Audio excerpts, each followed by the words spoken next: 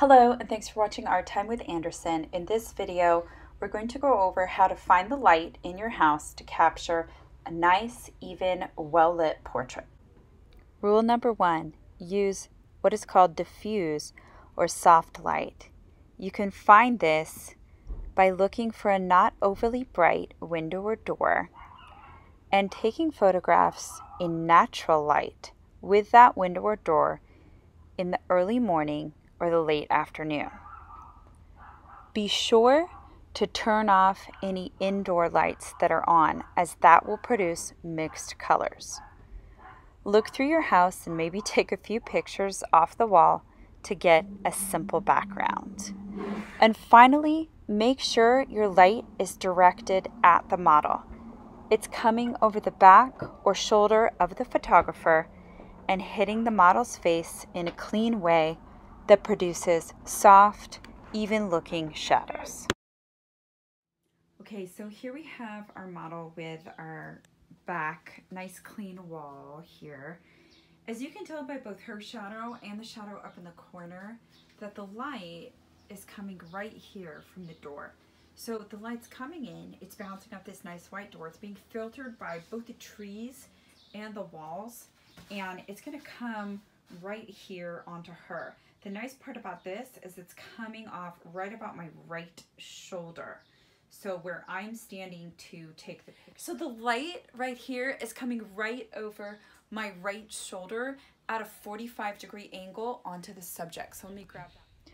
Window lighting can sometimes actually end up being harsh, although it is usually the best lighting to select. During certain times of the day or certain facing directions of windows, you can get the harsher linear shadows that you see in this photo. Although it's a nice picture, the shadows are angled and cutting across her face. A great way to create diffuse, soft, even lighting is by pulling some white blinds or taping or clipping up a white sheet or even taping up a plain old white piece of paper. In this photo, the model is looking out the window. The window is facing away from direct sunlight and she is facing into the light. In this next shot, the model is facing away from the window. Although it works for the photo, it's definitely a more dramatic type of lighting. It doesn't have the even, bright coloring that we want for a traditional beauty portrait. In this next one, again, it works for the mood of the photograph. In this shot, the photo is taken in either early morning or late evening. And so the light is soft and it has a warm, lovely orange color. Finally, in this last one, we've got some really great, even, diffuse lighting. Most likely, there's no actual direct sunlight hitting the model's face through the window.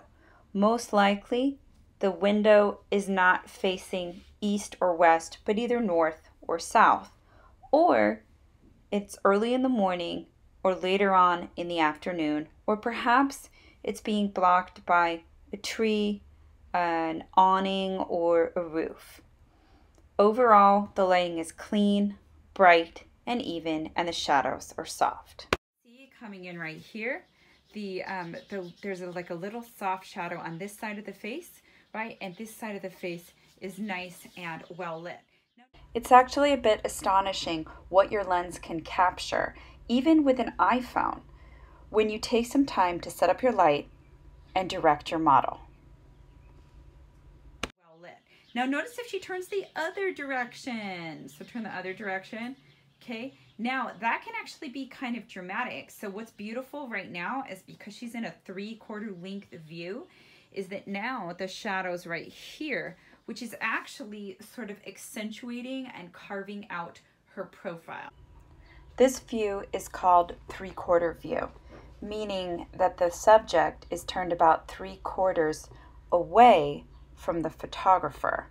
This technique is something very nice that can accentuate the nose and lips when you turn slightly away, having the broader side of your face face the light, and then the nose and lips are carved out with shadows.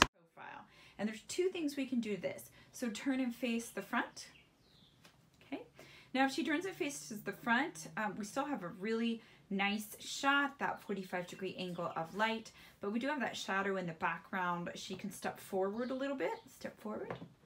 Boop. Or we can also bring something up next to her. Like, for example, this is just a white calendar.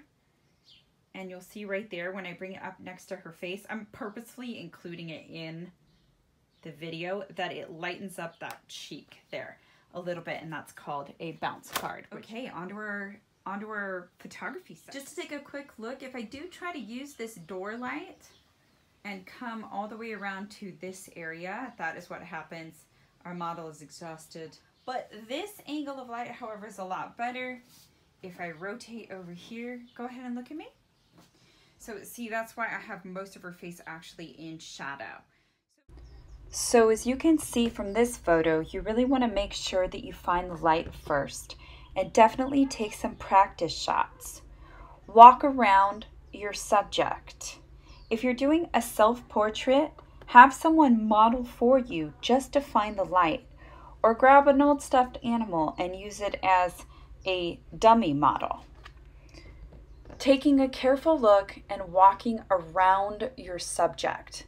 As you can see in this part of the video, the light dramatically shifts when I move to have the light coming over my shoulder as the photographer and hitting the model more straight on. Practice with this quite a bit and really look for that nice, even, diffuse light. In addition, direct your model and encourage them quite a bit. If indeed it is going to be a self-portrait, don't worry, you can try lots and lots and delete anything you don't like. Let me know how it goes.